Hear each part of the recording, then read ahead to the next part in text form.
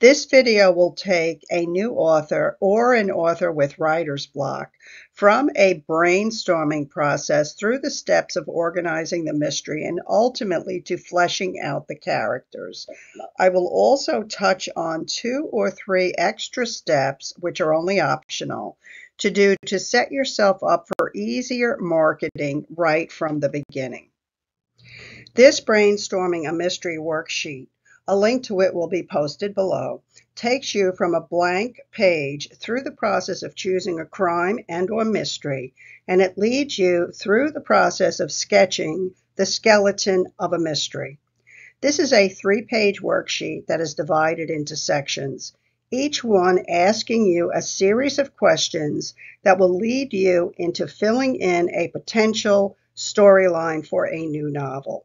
This worksheet alone will wipe away any writer's block, and it will also help a beginner get over the first hump of a workable storyline and where to begin. After finishing the brainstorming worksheet, an experienced writer will be over their writer's block and well on their way to a new novel. This is a close-up of all of the crimes or mysteries that appear in the brainstorming a mystery worksheet. This video, however, will cover what happens after you find a workable storyline. This is geared for new writers or old writers open to new methods to make their work better or more efficient. By the end of the novel brainstorming process, the characters will build themselves based on linking the suspects to the victim and to each other. So the characters will form themselves, but they will be stick figures, some more flat than others. It's important to know for newbie writers that all mystery novels, with the exception of series novels, start with stick figures. All characters in a multiple suspect mystery start out as flat figures until it's safe to flesh them out. What do I mean by safe to flesh them out? The reason is that the crime, victim, suspects, and chronology of clues to drop must all line up and fit together like a puzzle before you can fully flesh out a character. For example, in order to have 4 suspects, you may suddenly realize you need to change the employment of a victim, or you may need to add a wife or a child in order to flesh out suspect number 3's motivation for a crime.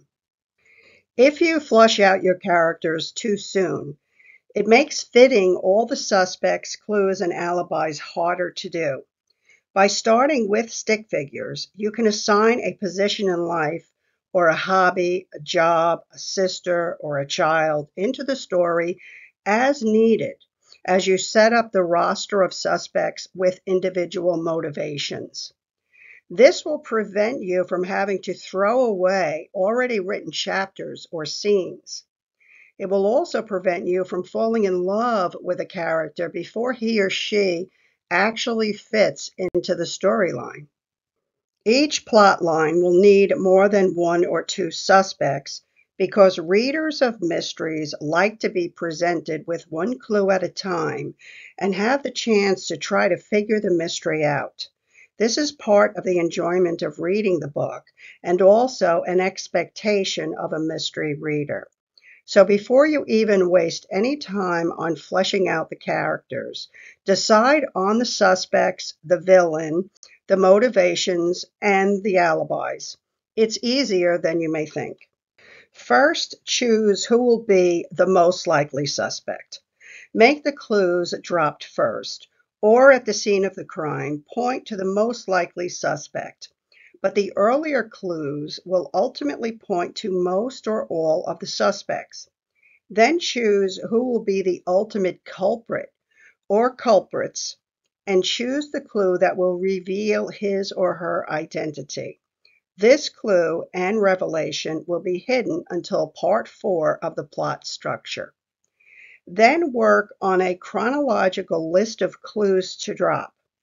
In the beginning, you will want the clues to point to more than 1 suspect. At the same time, add in the alibis and how they will be revealed, and then either prove true, collapse on themselves, or turn out to be bold-faced lies. By the time you come to the end of this chronology process, you will have already added some background information and other personal traits to the characters that are crucial to make everything fit and line up. This process will automatically build up characters, and they will go from flat stick figures into two-dimensional figures. At this point, seasoned writers should be ready to start laying out the novel scenes. However, newbie writers may want to pause and focus on 2 or 3 short steps before moving on to fleshing out the final characters and laying out the scenes. You may be tempted to ignore these steps in your excitement to get started on the new novel, but if you take the hour or so to do a tiny bit of research, you may thank me for it later on. The first short step is to focus for a moment on what ultimate 3 categories you will place your finished book in. Amazon.com allows 3 categories for each book, and knowing what category you are targeting can be very helpful before setting down to write the entire novel. Each category has subcategories that are set up by specific subgenres. For example, magical realism, cozy fantasy, and historical fantasies are all fantasy books, but they all have different readers and different reader expectations. Your choice at this point will not be written in stone, but it will give you great direction and a destination. On the left, there is a snapshot of my YouTube video about finding and targeting the right category. I'll post the link in the description below. These are snapshots from Amazon.com pertaining to fantasy books and mystery books. Looking at the list to the left, the top category is fantasy, but underneath that category are many, many subcategories. These are now separated by subgenres.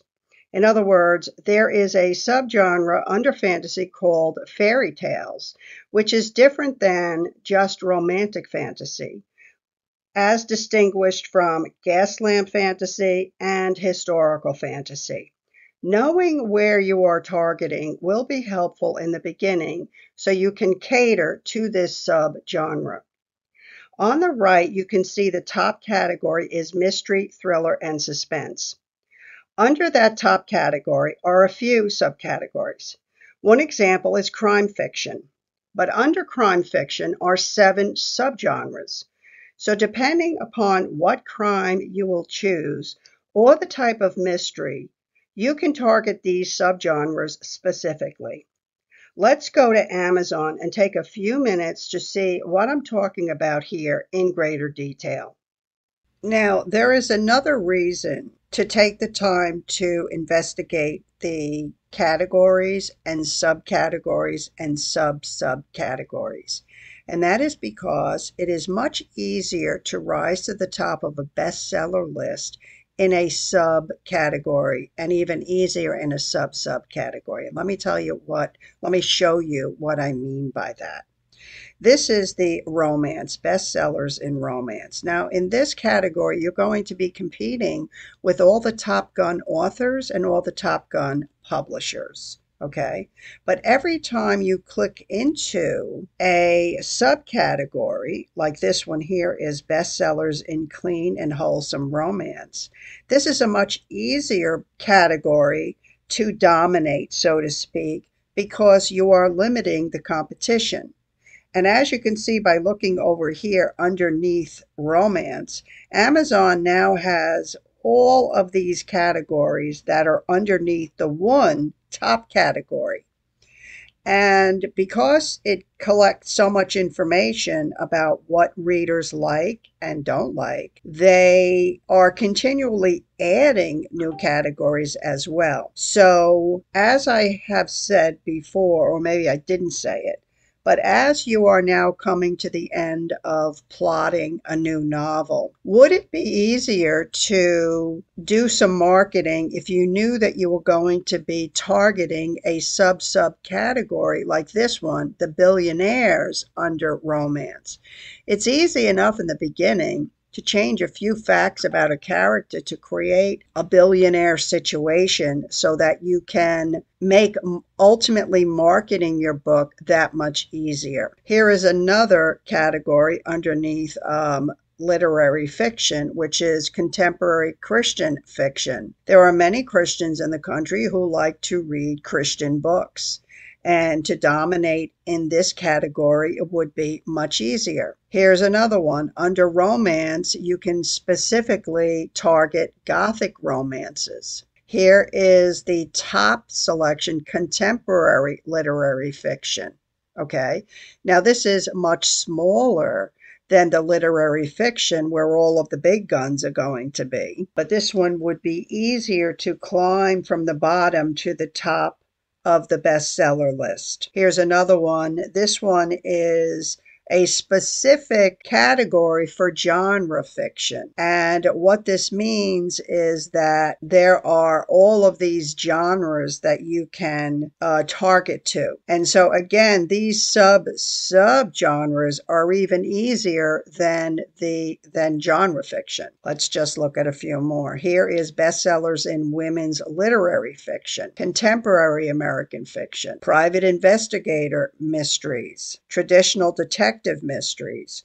There's also police procedurals, traditional detectives, women's sleuths. So looking into what the possibilities are for these subcategories can help you in the very beginning stages to position your novel for the easiest time in marketing. Research your subgenres. What type of expectations do the readers of that genre have? Each genre has certain settings, atmospheres, tropes, and other things that the readers love to encounter in their favorite stories. Think about what settings and stages you can use for each of your scenes that will deepen and enhance your characters as well as your entire story. Think about and review all of the novels that may have inspired your present book. What can you learn from them about atmosphere and settings? What are reader expectations in these categories and subcategories? Think about and review all of the novels that may have inspired your present novel. What can you learn from them about atmosphere and settings? In the same way that movie makers travel the world looking for beautiful settings to shoot in, you may want to travel around the internet looking for snapshots of beautiful backdrops you can use to write your scenes against. Let me give you an example from my own Gothic romance study that I did over the last year. I read the top 10 to 15 classic Gothic and vampire novels and short stories and took particular note of any recurring themes, scenery, stages, settings, tropes, and motifs used in all of these stories. What I found is that many of the books all shared similar details, but they just fit differently into each story. Here's an example from my Gothic romance study. Many of the stories all have a Gothic-looking manor house or mansion. They all, including the Gothic movies, by the way, have a horse-driven carriage or two.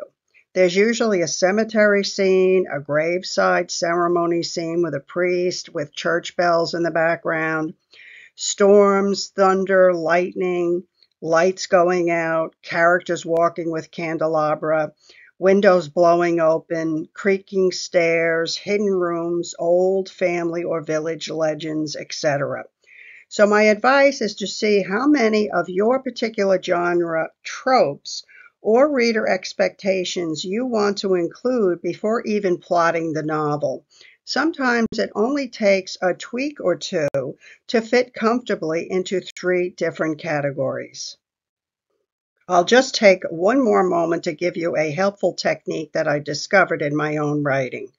I needed a rehab building for one of my police procedural stories. I found a real-life rehab building and took a snapshot of it. Then on a separate page in Scrivener, I wrote the description of the building looking at the pictures. This allowed me to focus only on the descriptions of the building outside the greater novel. It gave me a chance to write the description, edit it, re-edit it, and polish it, all of which took only 20 minutes. I wound up with a much richer building description than I would have if I just added a few words of description while writing the overall novel. I found this exercise and technique so helpful that I pass it on to you. Looking at the scene above, how would you describe it? The final step is to finish fleshing out the characters according to the story itself. They will be two-dimensional at the end of this worksheet, and it's much easier to enrich a two-dimensional character than to start from square one and create one out of thin air. While fleshing them out, it's important to think of the character arcs. Not every character arcs. Only the main and significant characters will arc over the storyline, but think ahead of ways that you will show that growth or descent over the 4 sections of the plot. If you are using a 3-part structure, then you will arc them over the 3 sections. I will have a checklist for these steps posted below the video in case you want to download it, as well as another link to download the original First Brainwashing a Mystery Novel Worksheet. If you liked the video or learned anything, I hope you will give me a thumbs up and subscribe to my channel. To the right are all of my books that are available for purchase on Amazon.com. Most of them are in Kindle Unlimited. I'll see you in the next video.